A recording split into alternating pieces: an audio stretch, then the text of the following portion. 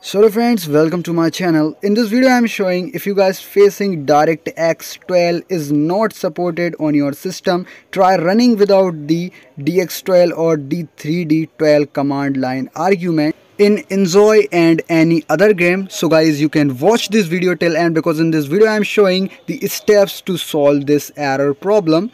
Do like this video and don't forget to subscribe my channel. First, check your DirectX version.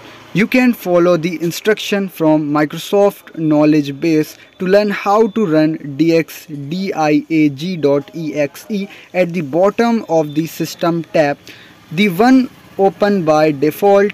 You will find the line DirectX version. If your DirectX is below 12, then unfortunately you will not be able to launch the client. You will need a new GPU which does support DirectX 12. If your DirectX is 12, then go to the next step. The next step is update your system. A vast majority of the users were able to fix this specific issue by updating their system. First, GPU drivers. It is very important that you use the latest driver available for your GPU.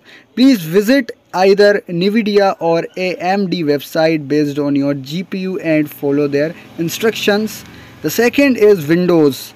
It is as important to make sure you are running the latest version of Windows.